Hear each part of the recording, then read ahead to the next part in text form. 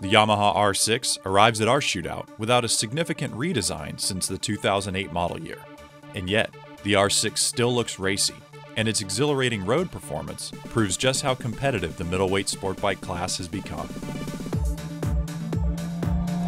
The R6 now has the distinction of being the oldest platform in this test, next to the Ducatis. And the bike still rips, man. Like, it's still got a good amount of torque. For an inline four with its YCCI, its variable intact tracks, you would think it's just marketing hype, but it works. It works really well. When you get that thing zinging at 10,000 RPM, the thing launches forward. It's got a lot of mid-range torque for an inline four engine.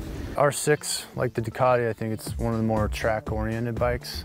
I liked it on the racetrack up at Chuckwalla, but on the street, it feels a little bit too harsh for me. It's still a real good all-around bike. Hasn't changed that much in many years, but you know, I think it's starting to maybe show its age a little bit on the street compared to some of these newer rides. It's a great bike, light and nimble, but it does have a little bit of characteristic of when you first sit on the bike, the fairings are really, really wide. It kind of gives the illusion that the bike is a little bit bigger bodywork and a little bit heavier. Not the case. It definitely needs the suspension work done for you. It's got to go and have a setup done. So I'd recommend on that bike, definitely go get the sag dialed in for your liking. It needs some upgrades in terms of handling, a little bit more versatile engine for it to better keep pace with the more contemporary motorcycles from Kawasaki and Triumph. It lacked for me a little bit in the power department amongst all the rest. I think it's ready for a facelift as well. It's the bodywork is kind of looking a little bit dated to me. Overall, fun bike to ride though. I'd recommend it to my friends. I'm just really excited for Yamaha to unveil their replacement for that bike. Again, the R6 is not a bad bike by any means, but it is just a little bit long in the tooth as compared to the other motorcycles in this group.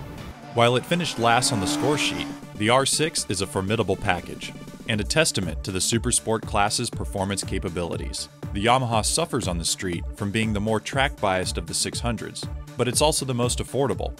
At just under $11,000 as tested, the R6 may finish last, but is arguably the best value in its class. The MV Agusta teases with its sultry lines and Italian styling. Powered by a 675cc inline triple, the MV is the Triumph Daytona's doppelganger. But can the new sleek-looking Italian match the tried-and-true British brawler on the street? The MV Agusta, that bike is crazy. Crazy in a good way, but crazy in a couple bad ways too. It has a fly-by-wire throttle, and it needs a little bit more tuning and some refinement. When you let off the gas, it's not ready yet. It still wants to party, even though I've tried to cancel it. We let off the throttle going in the corners, and it keeps feeding the engine gas, which is nice because it gives it a good freewheeling effect, kind of like a two-stroke, but you gotta be ready for it. When you're not ready for it, you're like, oh my God, I'm coming in the corner all hot, and the thing keeps going. Like, it's almost like Ghost in the Machine status. So coming in the corners, it didn't feel like it settled as good as some of the other Japanese bikes, and the throttle response was kind of light switchy for me. It would take a long time for it to come on, and once it came on hard. I mean, for an experienced rider, it's kind of fun and ha ha ha ha, but if you're like a new rider or like someone who doesn't ride sport bikes a lot, it's kind of sketchy, man, I'm not gonna lie. At the same time, that's what kind of makes this motorcycle cool. You get that thing wailing on the pipe and the engine sounds like it's gonna explode. There's no sound like any other bike that comes from the MV. It inspires you to go faster and to keep kind of charging through its problems. Wicked sound, those pipes sound so great, especially when you're on it in a straight line. Pipes just are so good, so good. The thing's got a quick shifter now, so you're just like grabbing gears like instantaneously without letting off the throttle. And like, it just does it for me. Like, it just sounds so badass, it looks cool. It's surprisingly comfortable ergonomically. I actually like the ergonomics, but at the same time, the suspension calibration is so kind of not balanced that it really beats you up on the road. Great in straight lines, power for days, but for me, the handling wasn't quite there. The MV Agusta F3. I was waiting to ride that bike all day. Once I got on it, I wanted to get right off. between the bike wallowing, going into the turns and rolling up the gas, and then the sketchy throttle, it really sapped all my confidence once I got on that bike. And it's a shame because the looks and the sound of it is by far probably the best in the group. But from what I felt from it, the feedback I got from the bike, definitely, you know, 2 thumbs down on that. I like the power that it delivers, but it does have some issues with the fueling. I've noticed some weird throttle delivery at times. It's just not quite dialed in. It's one of those bikes that I think will get better as it gets developed more. They just need a little bit of refinement. This bike could be right atop the group if they could dial those things in. The MV Agusta F3 left us wondering what if. The engine character, particularly the exhaust note, is phenomenal. But the F3 is plagued by electronics and fueling woes, holding it back, but enticing us as well. Once they get the engine mapping dialed, this F3 will be a major contender. The Ducati 848 Evo stands apart in the supersport field with its growling L-twin. This year, the 848 comes in an Evo SE spec, with an up-spec Olin shock and larger fuel load. It's a racy platform that delivers track-worthy performance, but how well does it hold up as a street bike? Ducatis have always been one of my favorite bikes. I mean, looks-wise, in my opinion, they look the best. It's nice, it's refined, it's a fun bike to ride in the canyons. You can take it to coffee, you can roll it down Sunset. I mean, it looks good picking up a chick on a date. It's just a great motorcycle. What a great bike. If any part of it, though, does need a little bit help in the motor department. Kind of falls flat on its face at the top, kind of expected out of a V-twin, but we're really not seeing a bunch of grunt off of the bottom. And some of the inline bikes that the Japanese are coming out with, they really stepped up their game in that horsepower and torque curve. So it's pretty close, and I would say Ducati needs to do something and get that horsepower up a little bit. You really have to ride it different. Like, you gotta keep that thing zinging on the pipe, and it's not easy. You're shifting gears all the time on it, always shifting gears. And fortunately, it has an electronic quick shifter, which definitely helps it on the upshift phase, but it doesn't have a slipper clutch on the downshift phase. So the rear end has got more propensity to move around and upset the chassis. I think it's the most track-oriented bike, which hurts it a lot on the street. It's the least comfortable. The ergonomics, you reach forward, you stretch out. The seat's not very comfortable. It's also got really strong, powerful brakes, but they're a little bit grabby on the street. Ducati's brakes, they definitely have that figured out. The Brembos, super powerful. The initial grip, the initial bite, it's a little grabby. It definitely inspires confidence in the brakes, so you can kind of run it in a little bit deeper, carry the mid-corner speed. You really sit in the pocket on that bike.